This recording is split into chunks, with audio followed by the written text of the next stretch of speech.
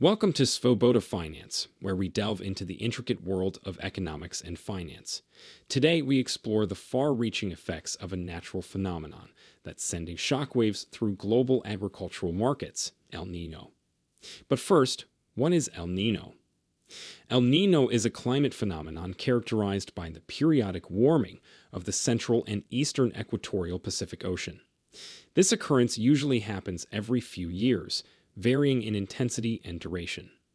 El Niño, alongside its counterpart La Niña, is part of a larger climate cycle known as the El Niño Southern Oscillation.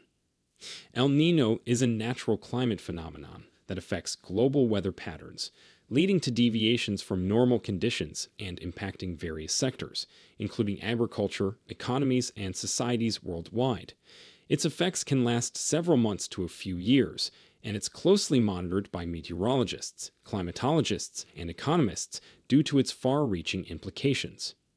Renowned Swiss economist and former banker Susanne Toren sheds light on the repercussions of El Niño. The world's second-largest sugar exporter, Thailand, grapples with parched lands, drastically reducing sugarcane yields. Simultaneously, in Brazil, heavy rains hamper sugar transportation, intensifying the scarcity. Cocoa production faces a similar fate. The Ivory Coast, a major cocoa-growing hub, battles erratic weather patterns that harm cocoa trees and diminish yields. Indonesia and Ecuador, also significant producers, endure the harsh impacts of El Niño, aggravating the global cocoa shortage.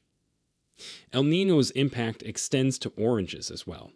Florida, a key orange producer, grapples with a dire outbreak of citrus greening disease, crippling orange groves. Spain and Mexico, major players in orange production, confront reduced yields amid drought conditions. Toren's analysis pinpoints a distressing trend. The global shortage of essential agricultural products leads to soaring prices, burdening consumers worldwide. As El Niño shows no signs of abating, the situation looms with uncertainty for the future. The impact on consumers is palpable, with households spending more on basic goods due to the scarcity caused by El Niño. Moreover, this situation can have a domino effect, affecting food security and accessibility, particularly for vulnerable communities.